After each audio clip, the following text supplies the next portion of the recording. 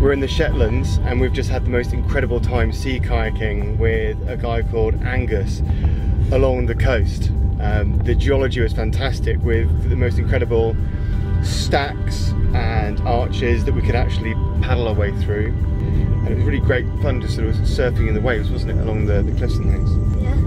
So puffin? Puffin that had fish in its mouth, yeah. And apparently it's quite rare to see puffin at this time of this year, so that was incredibly lucky.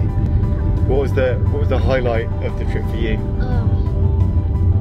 I would have to say that probably the sheep rescue. We were paddling along the coast in the water, and on the way we spotted a sheep that was stranded on like this coast next to a big cliff, and it couldn't climb back up again. So we said we gave it a bit of a chance to try and make its way back up again. And when we came back, it was still there stranded. So I had to hold the sheep on our boat, and we had to paddle all the way back. You just held on to this sheep, just like for dear life, so it didn't jump off. And we left it let it go on a small beach. Must have been the first canoe ride it ever had. It was quite chilled out, wasn't it? And that was it, first international sheep rescue done on Route 125. Sea kayaking in the Shetland Islands. Adventure complete.